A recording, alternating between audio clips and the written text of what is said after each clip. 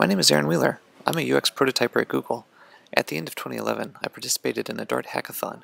I thought it should be easy to transfer my knowledge of JavaScript to Dart, so I started taking notes. And my notes grew into a spreadsheet, and then the spreadsheet grew into my hackathon entry.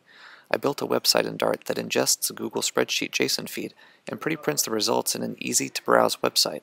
Over the holidays, the idea caught on with my friends Marcin and Seth, who had continued to contribute to the spreadsheet and thus the website. The momentum continued to grow, the site received a visual refresh, and the comparisons were blessed by the Dart team. I'm excited that Dart Synonym is ready to be shared with everyone. I hope you find it useful.